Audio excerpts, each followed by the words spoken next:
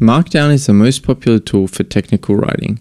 It's used everywhere from code documentation to Reddit posts, but it's far from the best tool for the job. There are many different flavors of Markdown. There's GitHub Markdown, which won't necessarily render the same as Reddit posts. GitLab and Bitbucket will also be different, and Obsidian is different again. These different flavors were created because the syntax for Markdown is ambiguous and inconsistent. It also lacks the features required to effectively write technical documents. The best example of this comes from GitHub, who maintain what is probably the most popular Markdown flavor. When explaining the reason behind their own flavor, they go over specific examples of the inconsistencies.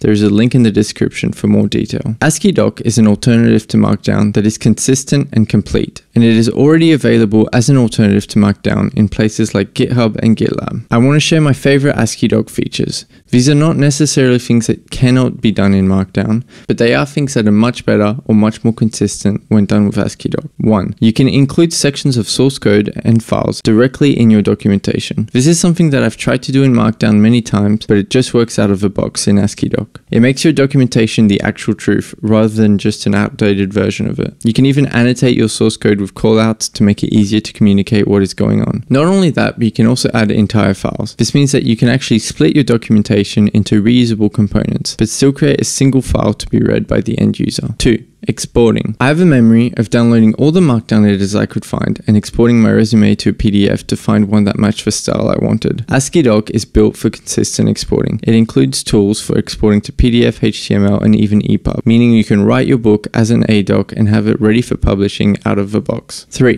Better tables. I hate writing tables in Markdown. It's gross and frustrating and never feels quite right. But AsciiDoc makes it easier by letting you just list the rows instead of adding random characters between them. 4. Diagram plugins. AsciiDoc has first-party plugins for converting almost any diagram syntax to SVG. This can easily be implemented by other providers and can already be added directly into readmes in GitLab. You can actually store your diagrams as code instead of having to export them before embedding them in your documentation. Not only that, but AsciiDoc also gives you document attributes, sections, more block types, keyboard macro descriptions, automatic table of contents, syntax highlighting, icons, latex expressions, and custom fonts, all in a tool that's consistent and easier to write.